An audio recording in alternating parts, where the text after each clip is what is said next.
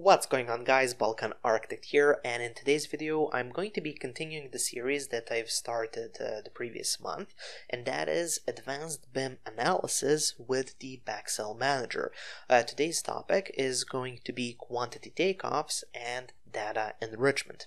Now, if you haven't watched the previous video, this is going to be a 12-part series that's sponsored by the BEXEL Manager, and through these videos we want to bring kind of awareness to some of the more advanced and more complicated parts of the building information modeling process, and I'm really glad that I'm working with a company that's doing this in real life on actual projects, completing major projects, because it is quite a complicated topic or series of topics, and even I'm learning a lot of new things with each of these episodes. Okay, so without any further ado, let's get started. In the previous video, I have explained the main benefits and the majority of BIM analysis in construction management, and besides that, we've learned about color-coded custom breakdowns, selection sets, and data verifications. In case you've missed that video, find the link in the description just below this video or within the video up in the cards above. In today's video, I will teach you how to create QTO from scratch. Then we'll use some of the creation templates available on the BEXEL user area, where we will speed up the workflow even more with template usage and generate various reports. We will also automatically enrich the BIM model with some properties that are missing. Finally, we will create an advanced interactive area analysis report based on room area parameters. So let's begin. The logic for creation is pretty much the same as for custom breakdowns, except that we are selecting and adding quantities available within the element properties to the system for quantity takeoff generation. Now, what's important here is that once created quantity takeoffs, QTO can be adjusted and reused on other projects. And on the other side, an integrated approach opens the possibility to use quantity takeoffs as well as custom breakdowns for other analysis and reports within different modules, for example, cost classification creation, but more about that we'll cover in the next videos. If you want to follow the steps from this video, you can simply go to the BEXEL user area and download some of the sample models, in this example high-rise sample. If you don't have BEXEL Manager, you can always request a 1-month free trial and automatically get access to the user area. Are you ready? After opening the model, let's create a new QTO. You are able to create QTOs for select elements only for the whole project, custom categories, families, or any other element organization that you have created. We will select all elements within the model and add rules for quantity takeoff structure generation. First, we will add building, and then model categories, and then families. Now we will add desired quantities, area, volume, length, and element count, for example.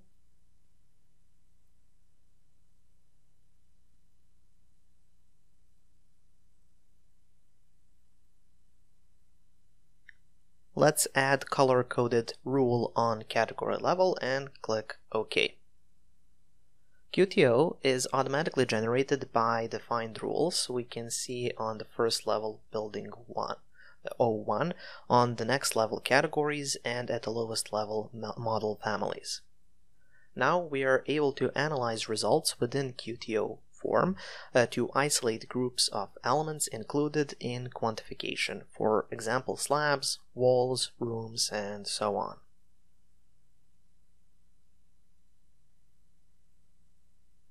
Once created, QTO it can be saved as a template and used on other projects. I will demonstrate an exchange process and usage of the template on office building.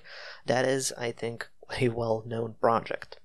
I will create a new QTO, select all elements by choosing Balkan Architect Building, and click on the Import Template. I will select a previously saved template and open it, and that's it. Within a second, I got a quantity takeoff for the whole building, distributed by categories and families. Now, if I want, I'm able to adjust this QTO, add more rules, quantification, and much more. And this is just an example. How many repetitive tasks do you have while creating analysis and reports and in general managing the project? Why not automate all of these processes and save time to focus on the important part of the project analysis? Now let's use some of the available templates from the BEXEL user area. I will use the Uniformat configuration document or template for QTO generation. Within this workflow, I will also show you how to enrich a BIM model if some of the properties on elements are missing. But step by step. First, we create the new QTO, name it, and select for which elements you want to apply the template. Select Uniformat template by clicking on the Import Template button and then hit Open. The QTO breakdown structure is implemented on the BIM elements that have property Uniformat, which is used as a rule in the template.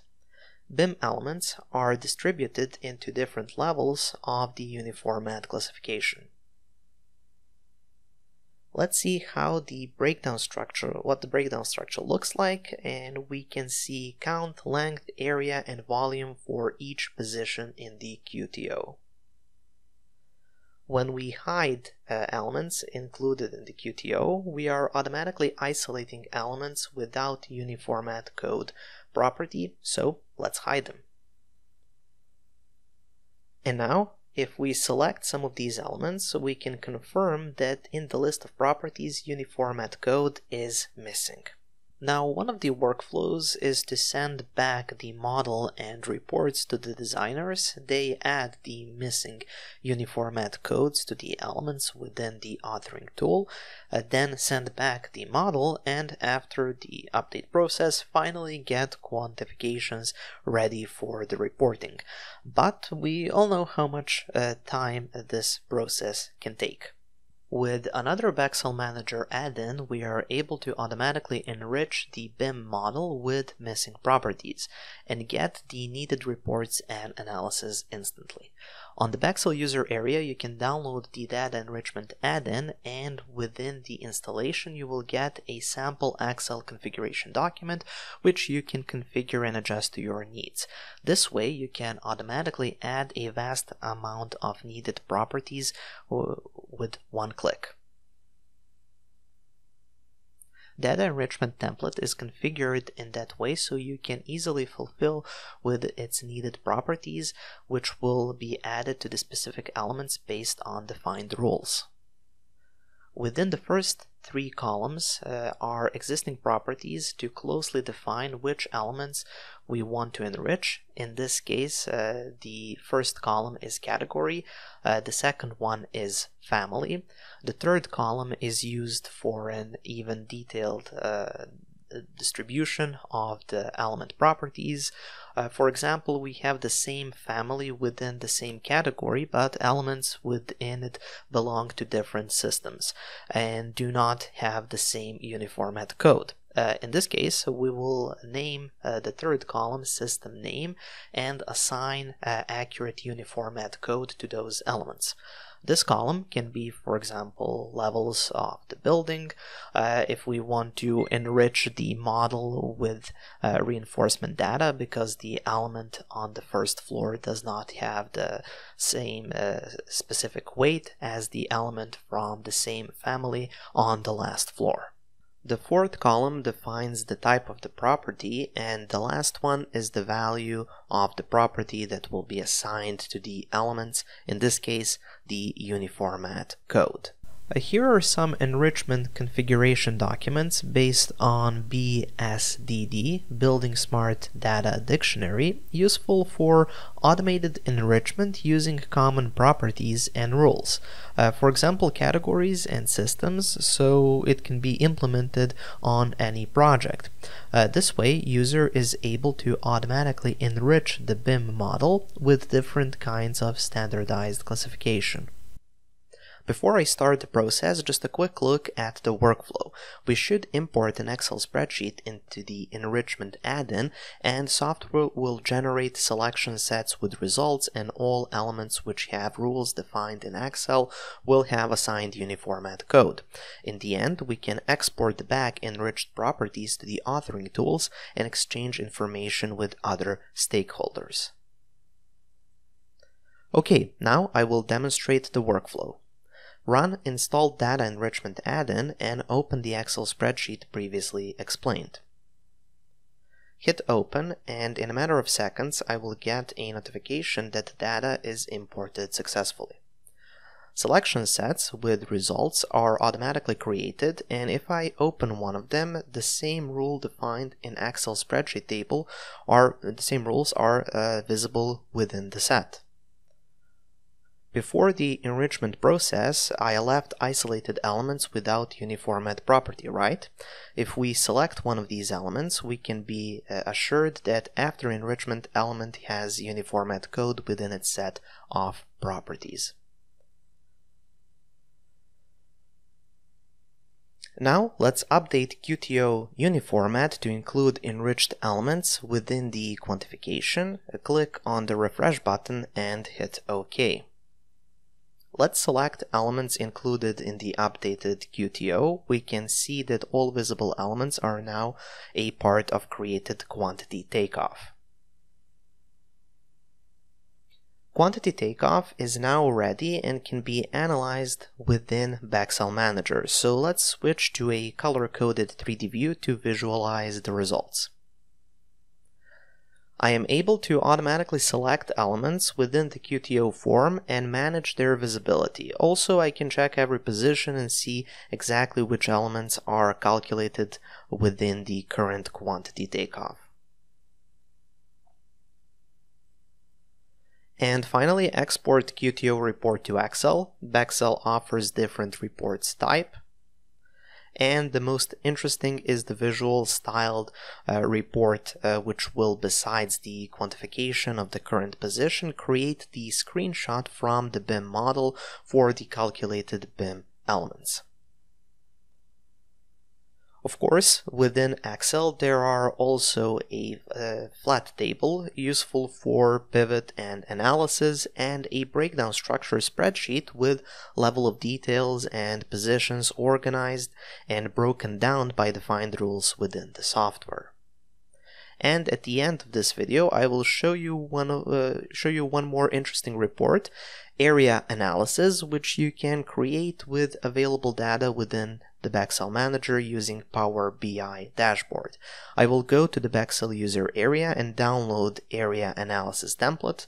Within the downloaded folder, there are QTO template, Power BI file, and README document with detailed instructions for report creation. Okay, now let's create a new quantity takeoff, name it, select spaces as category for analysis, and import the template.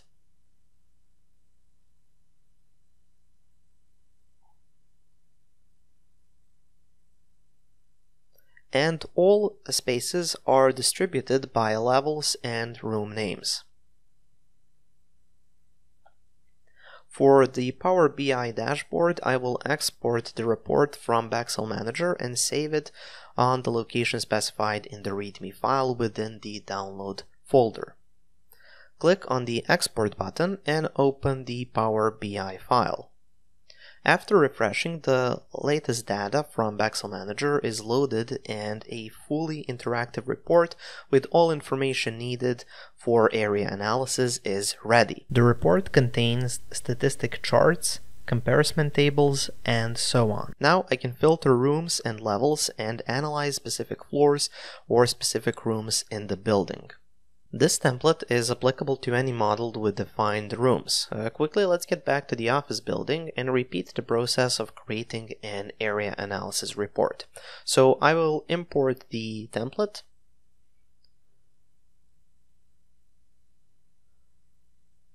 export report on the same location specified in the README file, and just refresh the Power BI dashboard.